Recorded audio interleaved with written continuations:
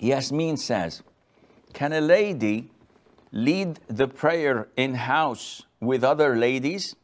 For example, can I lead the prayer with my daughters?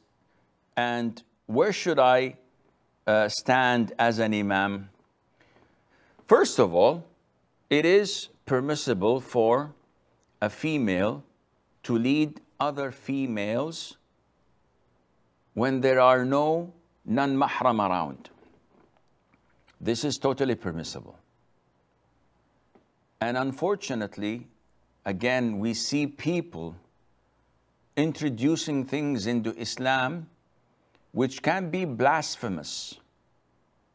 And this is the way of the enemies of Islam in attacking Islam, trying to undermine the infrastructure of Islam.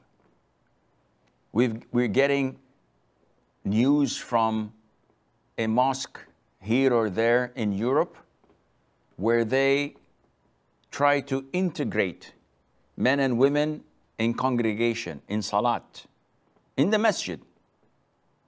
And I saw one with two imams, a woman and a man, both leading the prayer of men and women, intermingling together, no barriers, a man standing next to a woman, and the women were not wearing hijab.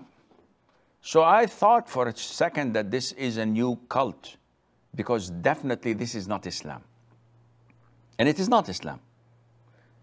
Yet, it is obvious that the enemies of Islam and the hypocrites are collaborating, trying to destroy Islam from within.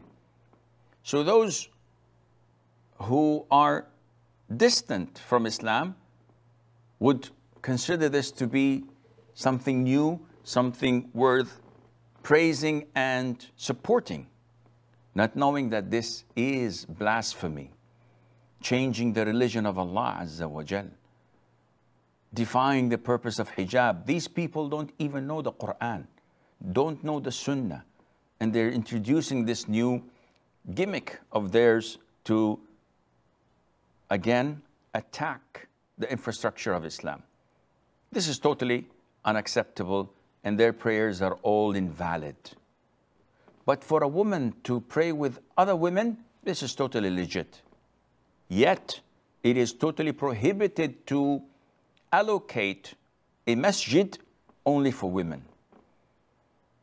And this is, again, another innovation. Women can pray together in their homes, there's no problem. To build a masjid and say that this is for women only, to have a woman leading them 5 times a day, or to even give them the Friday khutbah, this is totally prohibited and an innovation in Allah's religion.